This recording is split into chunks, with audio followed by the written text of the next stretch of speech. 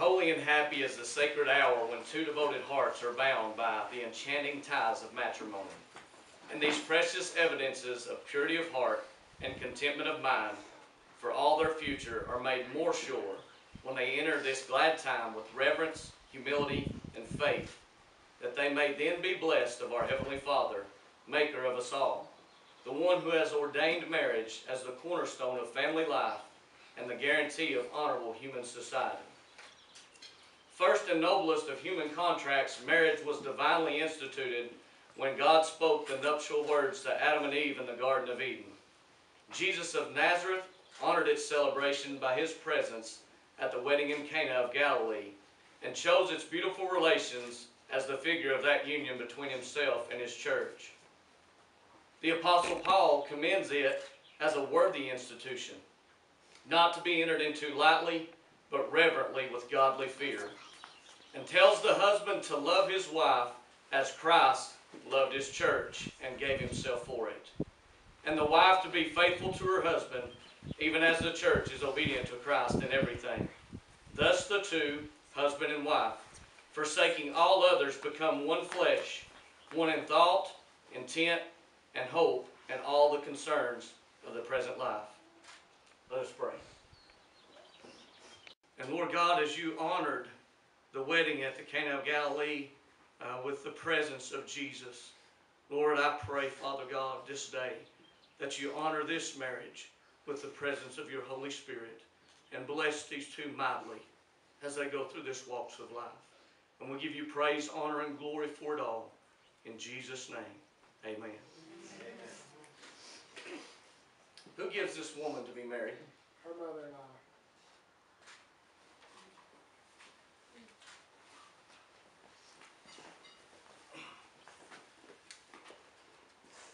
If you then, Tyler and Chelsey, have freely chosen each other as partners in this holy estate, and know of no just cause why you should not be so united, will you please join hands?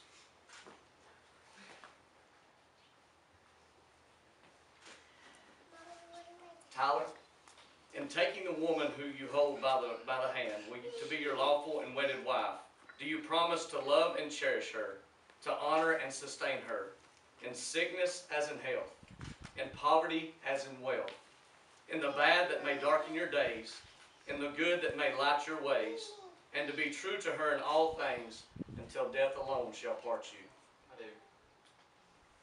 Chelsey, in taking the man who holds you by the hand to be your lawful and wedded husband, do you promise to love and cherish him, to honor and sustain him, in sickness as in health, in poverty as in wealth, in the bad that may darken your days, in the good that may light your ways, and to be true to him in all things until death alone shall part you? I do. May I please have the rings?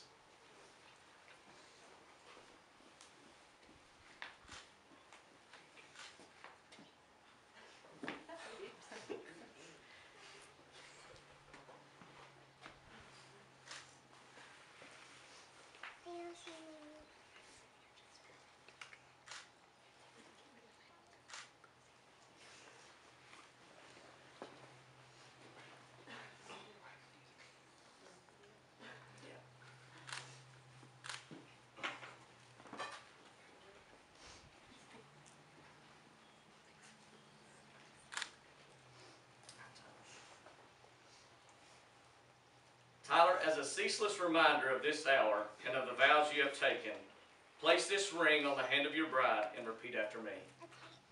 I give you this ring. I give you this ring as a symbol of my love. as a symbol of my love and faithfulness to you. and faithfulness to you.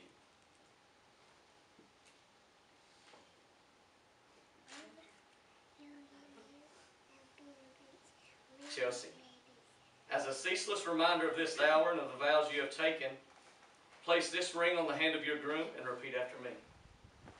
I give you this ring as a symbol of my love and faithfulness to you.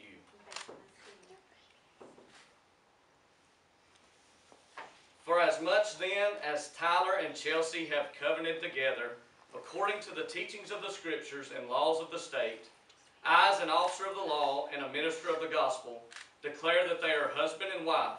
What therefore God hath joined together, let no man put asunder. Diana, Adrian, would you all join me? Amy, William.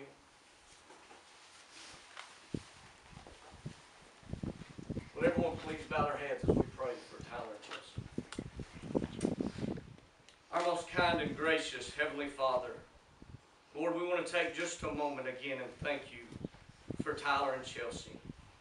Thank you for the blessing that they've been to their mothers and their fathers, their friends and their families, Lord God. Lord, we thank you for the example that their mothers and fathers have been to them in honoring the vows that they made on their wedding day. Lord God, and they've been an example to them, and we thank you so much for that, Father. And we ask you, Father, Lord God, right now that you would bless Chelsey and Tyler in such a great and mighty way, that they would not lean upon their own understanding, Father, but they would lean on you, Lord Jesus. Lord God, let them to see the example that their mothers and fathers have been to them, and help them to realize the example they can be for so many others. Bless them and keep them, Father, I pray. Lord, bless their lives mightily. In the precious, sweet, heavenly name of Jesus we pray. And amen. Amen.